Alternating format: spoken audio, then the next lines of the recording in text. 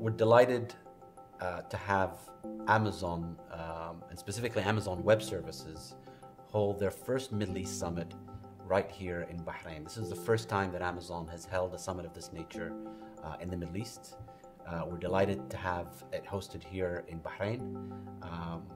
We've seen over 1,000 registered delegates attend the event. We're super excited about what we will see as a result of this.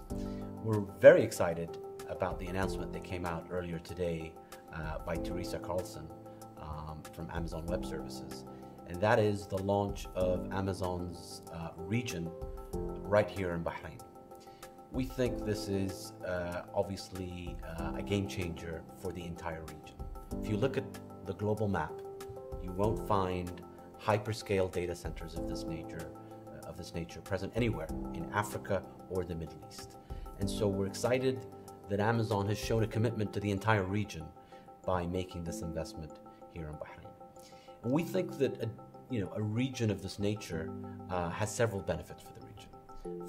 First of all, it reduces latency.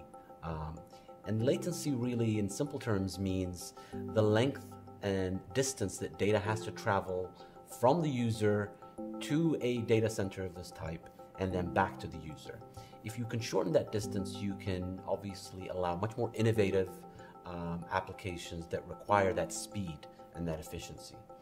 We think that this is going to set off several things. Number one is it's going to allow supercomputing power that is available only to sophisticated companies to be available to entire businesses that are data hungry, to new businesses, to SMEs. And that is going to unleash innovation. It's going to allow these small businesses in areas that are like genetics to operate right here in the Middle East and be able to focus on their business and not their infrastructure.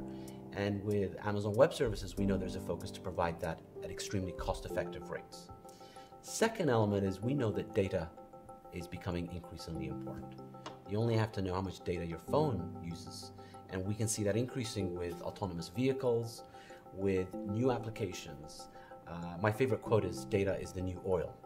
It's because that data is, and whoever owns it and has it, has an ability to dominate their market. We see examples of this all over the world with companies that own no assets, but by virtue of owning data and connecting customers to products, and examples come up like Uber and Airbnb, and that shows you the importance of data, the ability to have that information.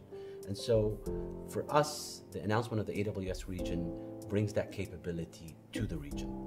And I think that this has the ability to assist the transition of all our economies to the digital age. And it has the ability to spur innovation amongst not only large businesses, but more importantly, small businesses.